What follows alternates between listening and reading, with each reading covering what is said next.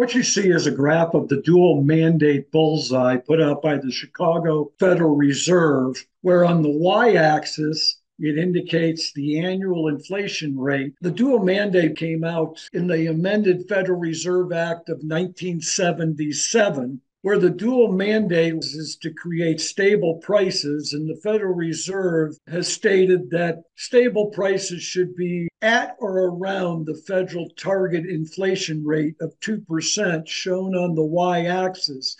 That indicates the PCE annual inflation rate. The PCE is the Federal Reserve's look at inflation, which is the personal consumption expenditure annual inflation rate.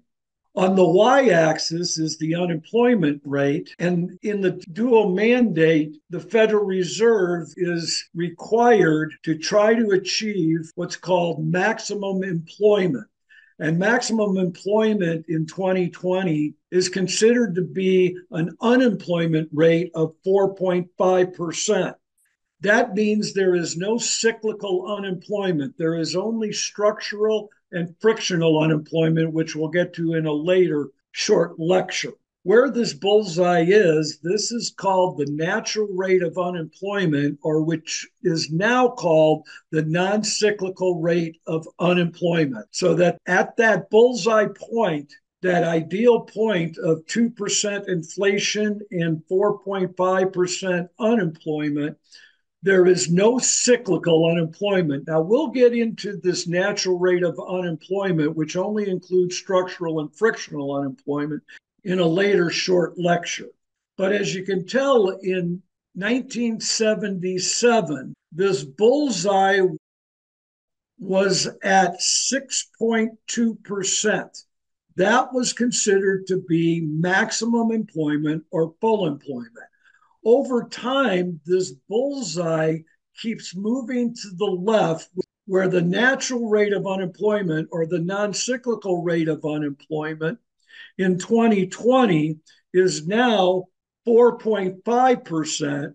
And as you can tell, by 2031, maximum employment will be considered to be 4.2%. As you can tell to the right of the graph, we have a table for the years 2013 to 2023.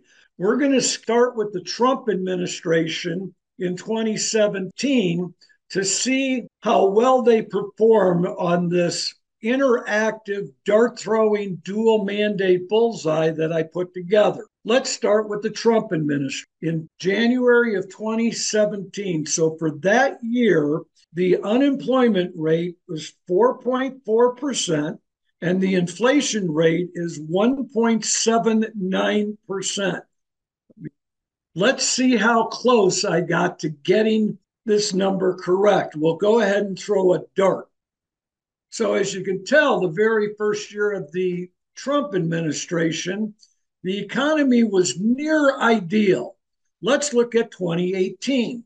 The unemployment rate was 3.9%, which means it beats the long run unemployment rate of 4.5. This means that the economy went beyond full employment. And the inflation rate of 2.13. Let's see how close I came when throwing the dart. So again, near ideal. Let's look at 2019. We had an unemployment rate of 3.7, which beats the unemployment rate of 4.5. We call this beyond full employment, and an inflation rate of 1.49. So let me go straight up from there.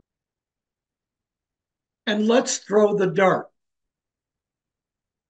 As you can tell, during those 3 years of Trump's presidency, we were close to what's considered to be full employment and the federal target inflation rate of around 2%. 2020 was an anomaly. This is where COVID-19 broke out in the United States, starting basically at the beginning of February of 2020. Let's see what happened in 2020 during the COVID-19 pandemic.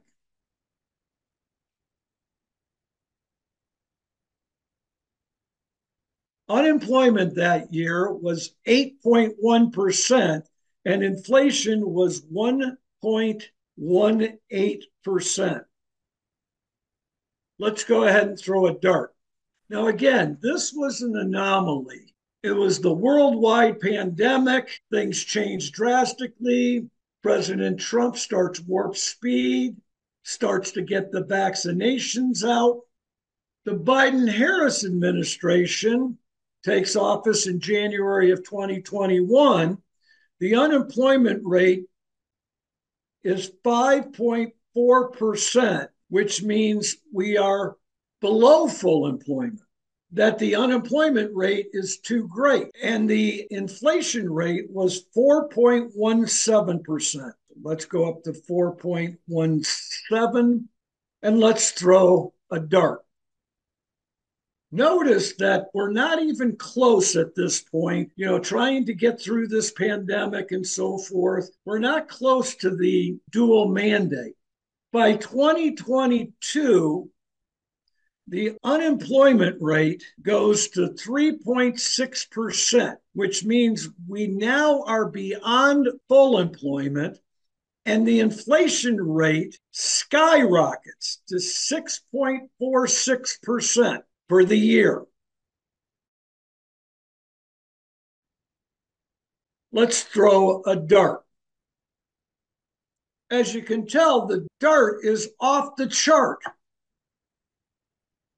By 2023, the unemployment rate is 3.6% again, and the inflation rate had come down to 3.75.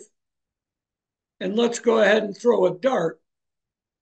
And as you can tell, when looking at the years that Trump was president rather than when the Biden-Harris administration was in office, Trump's administration did far better at keeping us close to this dual mandate presented by Congress in 1977, other than that anomaly year of 2020.